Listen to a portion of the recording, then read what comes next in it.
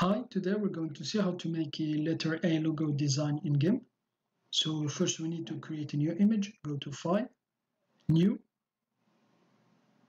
The image width is 1920 and the height is 1080. Press OK. And now press the minus key on your keyboard to zoom out. And now select the text tool. The font I'm using is Arial Black. So left click here to create a new text box. And now I'm going to type A. And then Control A to select all letters here, the letter A. And then I'm going to change the font size to 1000. So here it is, press enter. And now select the alignment tool, left click on the text layer, and then align it horizontally and then vertically.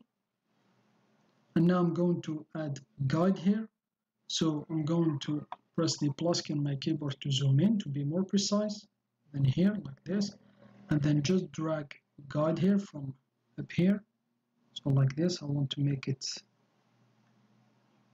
So I'm going to remove this one here. Image guides, remove all guides. I want to place it just at the bottom here.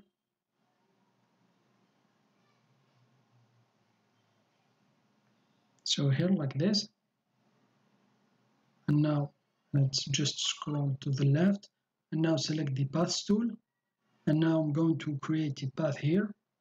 In the left corner here, this one here.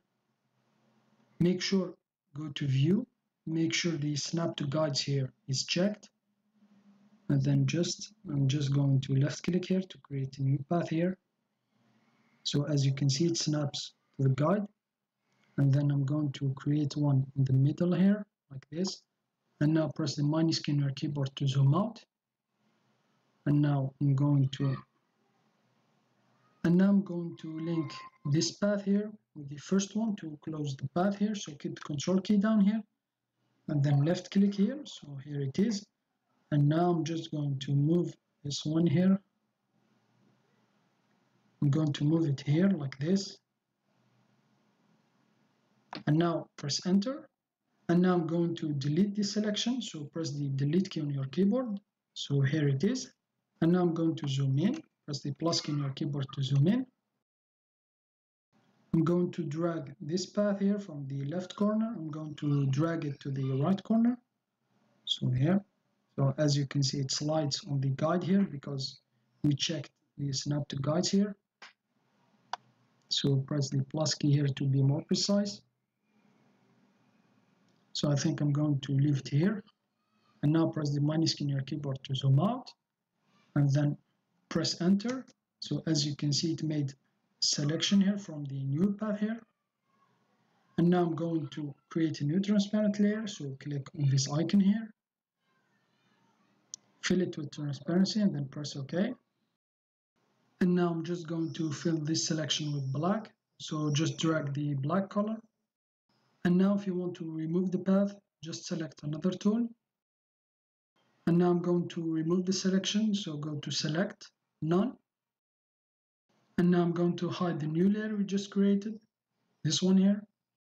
And now I'm going to remove this part from the letter here, this triangle. So press the plus key on your keyboard to zoom in. And for that, I'm going to use the free select tool. Make sure you're selecting the layer with the A letter. Select the free select tool. And then I'm just going to left click here.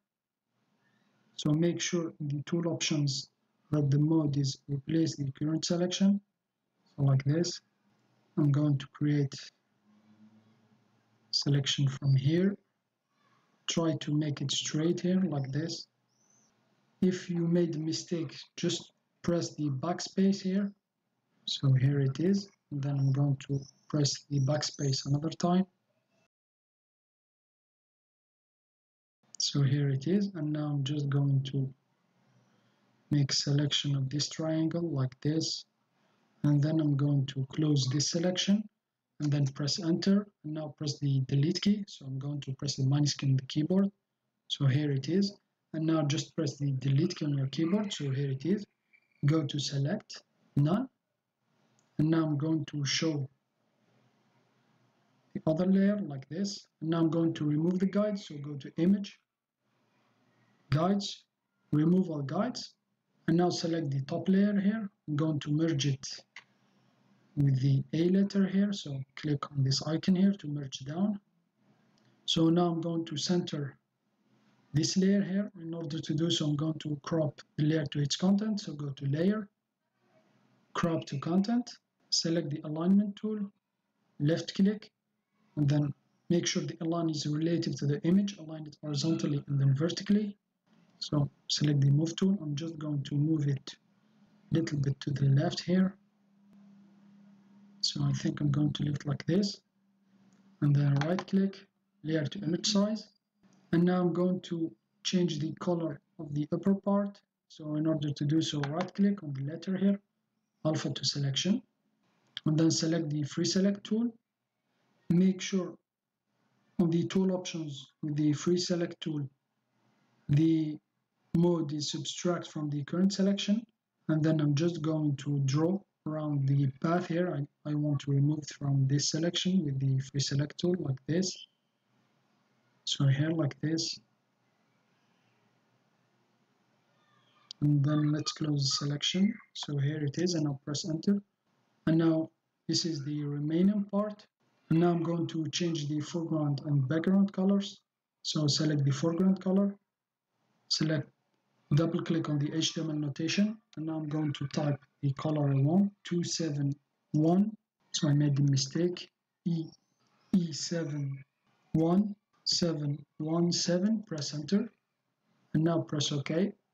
And for the background color, click on the background color, double click on the HTML notation, and now I'm going to type 450202, press enter, and then press OK. Select the gradient tool, make sure the shape is linear, and the gradient is FG to BG RGB, foreground to background RGB. And then I'm just going to trace like this. So I'm going to place the darker red here in the bottom. So you can either switch between the foreground and background, or just click here like this. So I'm going to drag it like this.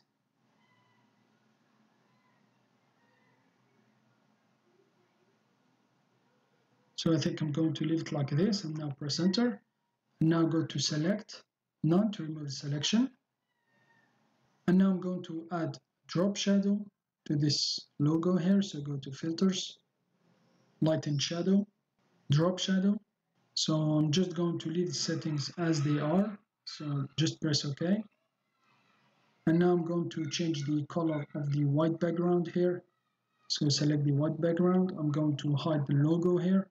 So click on these two squares here to make the background and foreground white and black.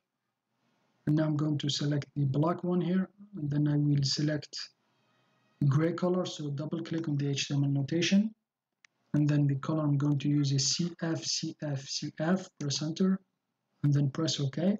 Select the gradient tool again, the shape, make the shape radial. So here it is. And now I'm just going to drag here from the center like this.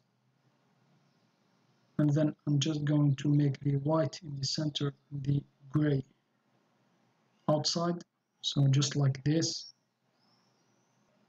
So here I think I'm going to leave it like this, press enter. And then I'm going to show the logo here. So here it is. Then right click, new from visible. And so here it is. That's how you can create a letter A logo design in GIMP. Thanks for watching. Have a nice day, and till next time.